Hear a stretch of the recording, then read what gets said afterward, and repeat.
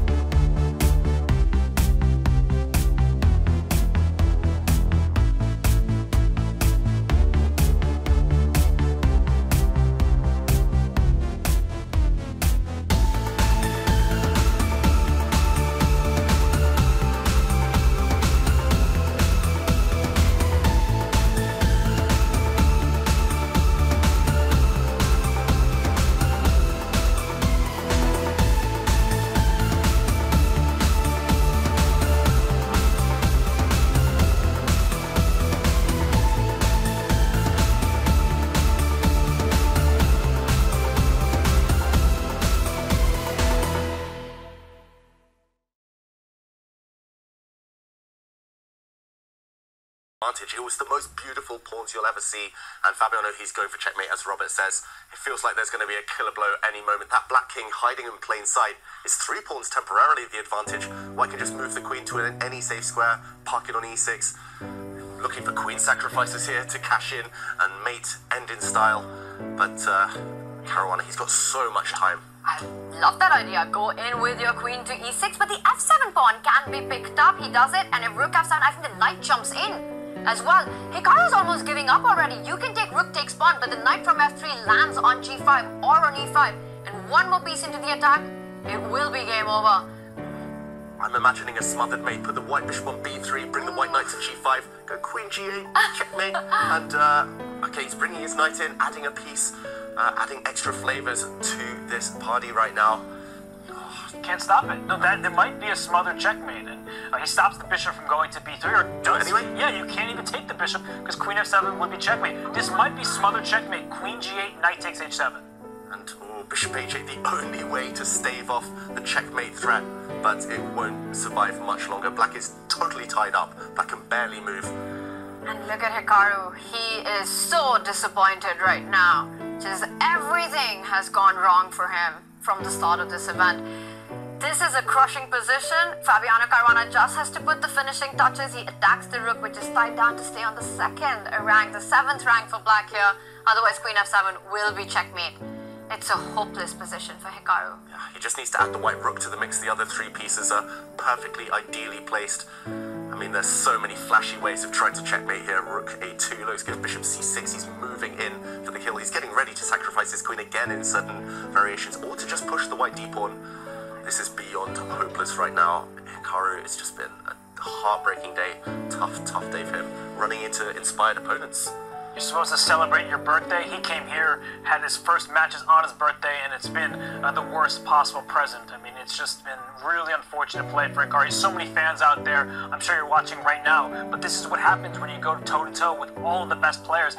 Even Hikaru can have this kind of event where he's losing match after match. He's still somehow will have a chance to get to the survival stage, but today is not his day. He will have to.